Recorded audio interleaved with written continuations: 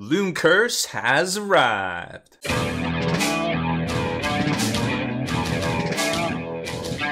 Spiky bits. Welcome back, Hobby Maniacs. I'm Baer from SpikyBits.com.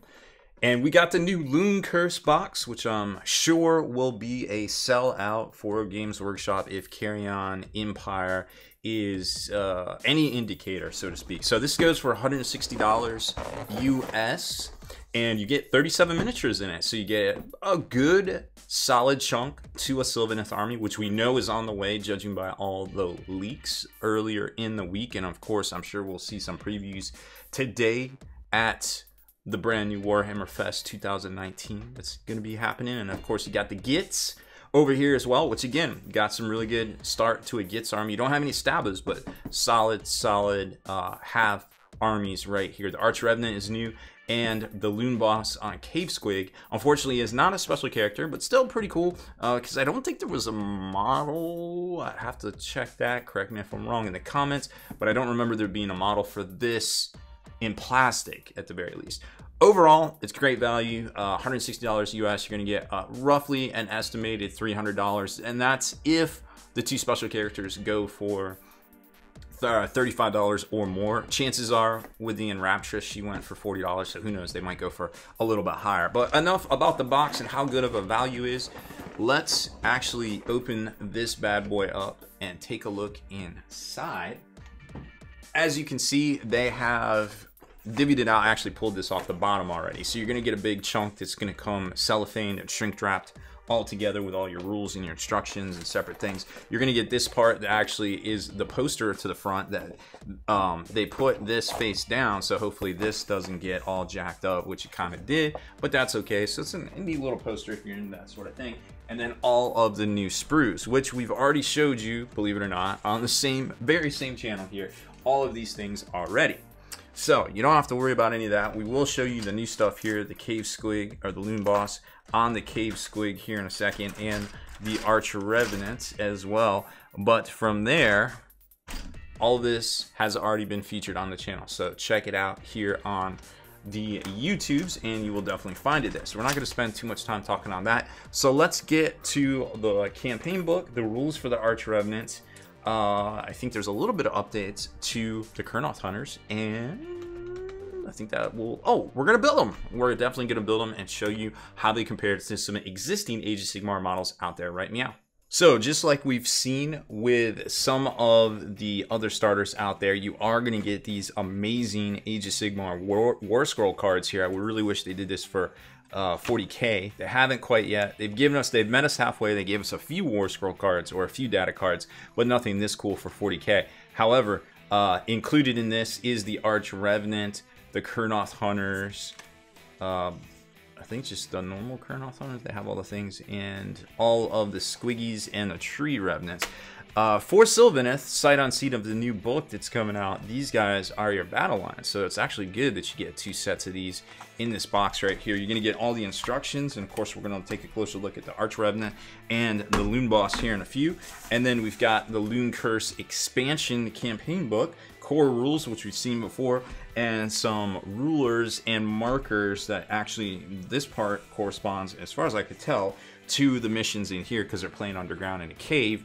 And then you've got some other stuff here which you could use in your normal games, because they're just command points and charge markers and stuff. I don't know what the Stranglehorn Thicket is. I gotta look that one up here in a second, hopefully, for everybody there.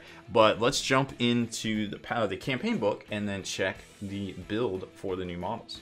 So the Looncurse campaign book, it's a neat little book actually if you're into either one of these armies.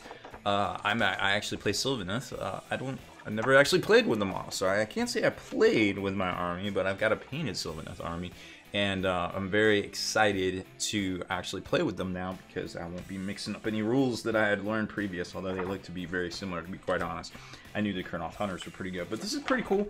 They got all the gallery in here of painted models, the new stuff, the old stuff, and there she is right there, the Arch Revenant. I guess any could have just an Arch Revenant, but this one apparently is female from the looks of it and from the model, as I'm about to show you. Had no idea, didn't pick up on that through the pictures on the interwebs. But there's 3 battle plans in here. that you can play. They're little narratives. They play them underground in a cave, which is kind of cool, so, as you would expect. So there's 3 of those, and then it gets into the War Scrolls themselves. Well, I'll leave these up here so you can check it out and see. Maybe you play Gitz. Maybe you're not going to buy one of these. Maybe you just want to play them at home. So there they are. You can check them all out. And they come with the tokens in here. And actually, I don't know why I didn't realize at first. Probably because I've never actually played with them. But the Tanglehorn Thicket is the ability of the Kurnoth Hunters. If they don't move, they can, or I think except for the Consolidate 1 inch or something, they can throw that up and reroll 1s on their armor saves, so that's kind of cool. Now there's 2 War Scrolls in here. There are no points cost for them, so these are just like that, hey, this is what's in the box. If you play with this, it's funsies kind of type deal. And then you've got the War Scrolls themselves. Like I said, it's just a loon boss on the giant cave squig, hoppers, bounders with a Z, squiggards. And then there's the Archer Revenant, and man, she seems pretty good. I mean, she definitely buffs the Kurnoth Hunters for sure. And the command ability ain't no slouch either. The only drawback that I'm seeing, and again, haven't really played with Sylvaneth at all. Played against them a couple times with my Beastclaw Raiders, but what I'm noticing here is we've got kind of a low wounds, so I'm not sure if that's going to be a good thing over here, but that remains to be seen, although the little fly thing can take one of the wounds off there at the end if somebody tries to one-shot you or something, but it is what it is. Kurnoth Hunters got a little bit of a buff. I think they have where their swords, of course they don't have it in here, but their swords on a 6-up do immortal. And then of course you can still do the trample underfoot. You still have the, where is it, the Tanglehorn or Tanglehorn Thicket ability as well that we talked about. I'm sure there's something else that I've forgotten, but I don't recall all the stuff right off the top of my head. And then here's the pitch battle profile. So the Archer Revenant is 100, Tree Revenant is a 30, which I think checks out, and Kurnoth Hunters are 200 for the 3, which I forgot to check. And of course, they're not in the Sylvaneth battle tone. That's how old these bad boys are. So let me pause it and grab my. Now that we know that I have no idea about anything to do with these guys, as much as I would like to think I do, the Kurnoth Hunters are actually 200 points in the General's Handbook 2018. So they didn't change much there. The Tree Revenants also have not changed, and there's actually a discount if you take a larger block, a full block of them. A full block of 30 gets you a little bit of a discount, so that's cool. Kurnoth Hunters do not get you a discount at a max squad of 12. And it looks like the Archer Revenant's actually a little bit more than a Branch Width and a Branch Wraith. Those are both 80. So abilities are pretty good, so probably warranted the extra 20-point increase there. Although I don't have a quick reference to tell me how many wounds they have. But either way, that's enough about all this. So there's your pitch battle profiles. I doubt they changed anything about the Gitz because they just came out. Now, let's move on to the sprues themselves. And here she is. So, 1 sprue, which, you know, that's standard pretty much these days. Opening up the instruction book, and you'll notice a few things here. Okay, so first off, this is your traditional, little bit computer splicey, which doesn't surprise me for a model of this caliber here. So, leg, sort of like a half chest, a little bit more proof. This probably is a lady model. And then you've got this half splice of the forest cloak on the back. It's really weird. The hair attaches to the back of the head. It's just kind of, I don't know, it's wacky, which doesn't seem too wacky when you consider how some of the Revenants go together. I do like the base right off the bat. That'd be cool to put on anything, but unfortunately you need it for this Captain Morgan or Captain Morget pose, I guess we'll say right here. And then the spear and the arm goes together pretty much like you would expect. Now, another thing I do like is this is actually something that technically gets air quotes removed during the game if you so desire her to not take the final wound, and it looks to be slotted in there, so maybe it can pop on and pop off. I don't know yet, but that might be something to definitely check out. So there it is, and there's the War Scroll if you haven't seen it yet, and the different languages. Now, checking out the sprue before we go and actually make it or assemble this model. That's not it. That's a big squig. Checking out the sprue, you can see that it does indeed appear to be a little bit smaller of a model, as you would expect from a female right there. Not sure how the two halves of the cloak are going to go together, but GW's generally been pretty good about the splicing and hiding it along fold lines and different things. The bug itself doesn't look that big, but when you look at the wings right here, it could be decently sized. They don't like to be too intricately detailed. Now, this is multi-part plastic out of Nottingham. This isn't Chinese or anything like that. So in theory, the detail is good, but we'll see here in a second when we get it all assembled. And the arm and the leg, everything pretty much looks like it's going to slot in, and it's got pretty good detail, you know, for a tree person, so to speak. So that looks pretty good. Now let's jump over and check out the squig since we already grabbed them.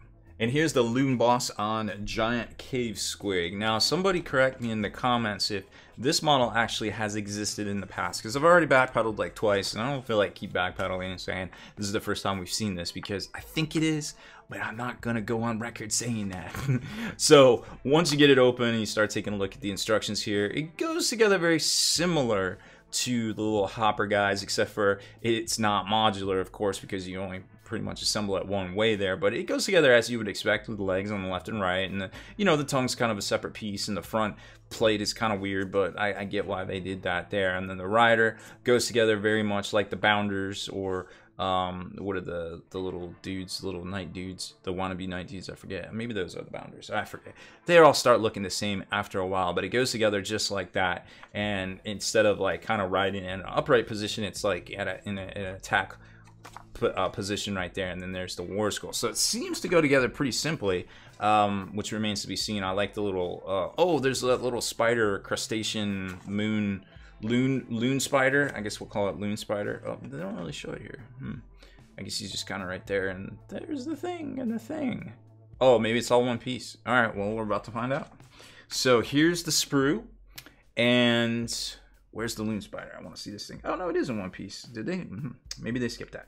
So there it is. It's got the little spider crustacean and a little head, and the front plate of the super squig.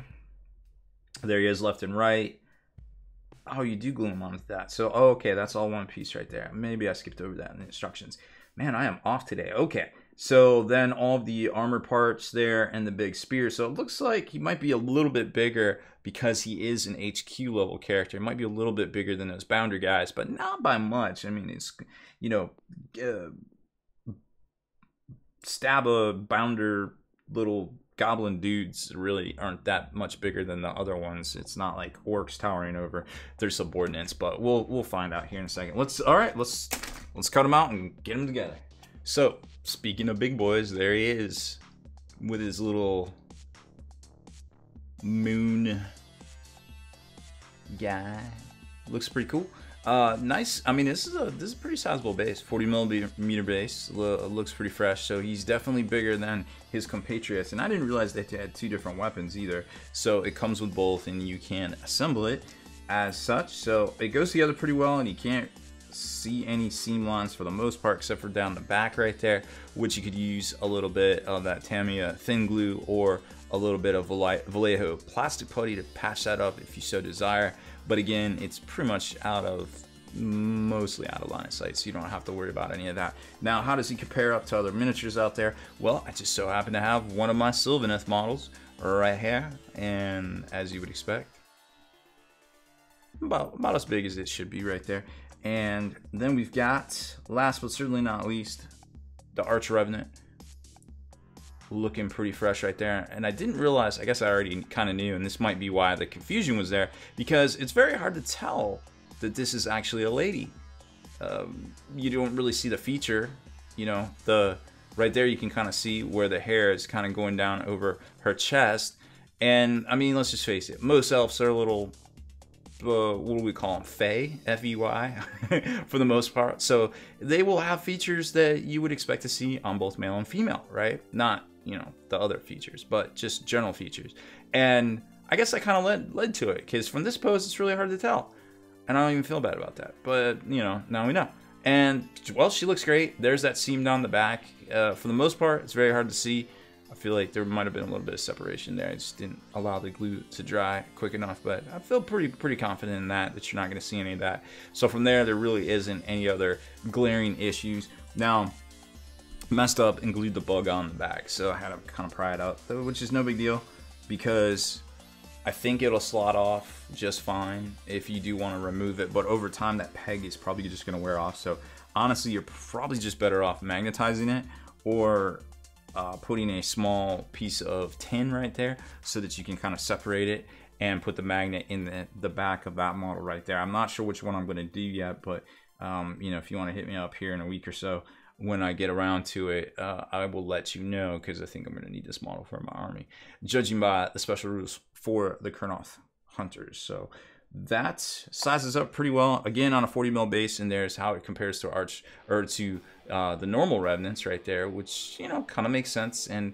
again, I guess we should have kind of known based on the size of these models that this was probably a lady, and I'm a little embarrassed by that, but we are where we are right now, and there's nothing to be ashamed of. It's actually very hard to tell without kind of staring at it, or maybe looking at the 360 or the artwork, or, you know, listening to a GW interview. But either way, it is definitely a lady for sure, and there ain't nothing wrong with that. So that's it for this one, y'all. Thanks for checking it out. I'm sure it'll be a smash hit out there, as both of these armies are extremely popular right now, and I can't wait to see the actual book for the Sylvaneth here in, I imagine it's going to hit here in a few weeks. So that's it for this one. Thank you very much for watching. Hit that subscribe button and turn on notifications so you can be the very first to like and comment on all our videos.